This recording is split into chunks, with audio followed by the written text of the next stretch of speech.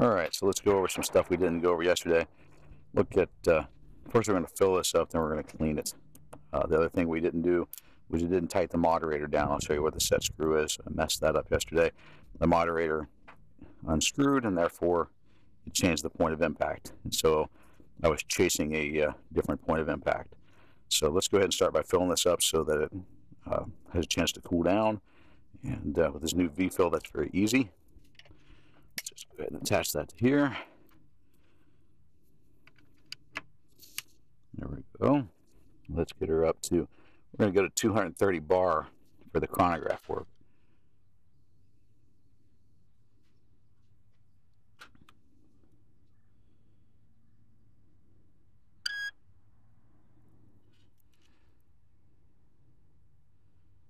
And we'll just go ahead and let that go up a little bit here. That's an unusual hum I got to ask about, but I think that's just where that goes into the gauge. So there's a little over 200 bar right there. I'm going to go a little bit past that because I'd like to show it that it goes down.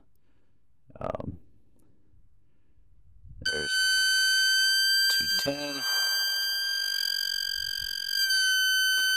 220, and just a touch under 230. Let's see what the gun shows. Yeah, it's still, this is much easier to read gauge. So still about 220. Let's just go a little bit higher.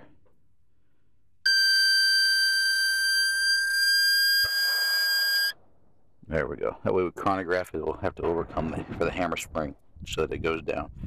So let's let the pressure off. She's good to go.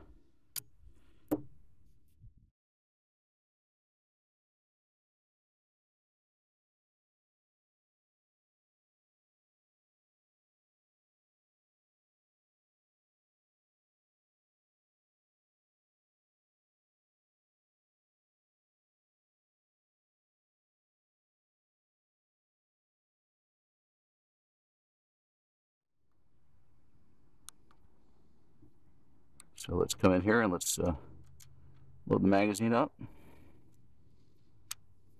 we go. Nice 12 shot. There we are. You see we're about 230 bar. So looking right down the piece here, cock back, and let's see if we get. There we go. 876.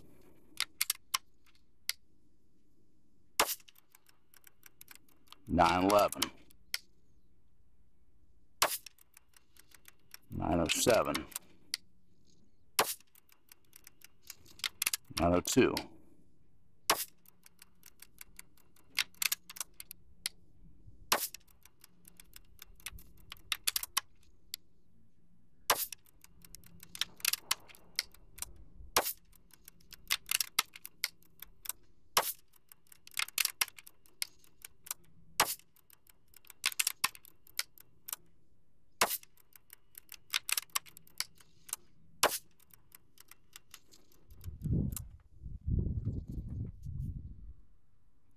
And it's still a little over 200 bar after those first 12 shots.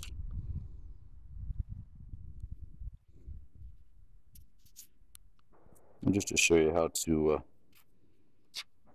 load the magazine here.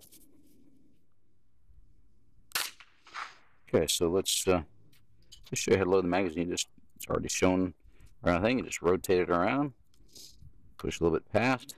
You got to make sure you put your finger in there. And you just hold that first one for just a second. Obviously you have to hold it for, well, let it rotate back. There we go. And now it's locked in. Basically you can see it just traps it there. And we're going to fill up 12 of these.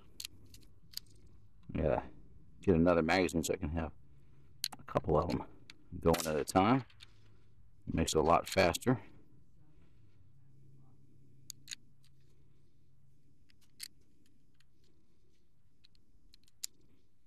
Unlike the FX magazine, you don't have to index it in reverse, which is It's kind of a little simpler to think about here.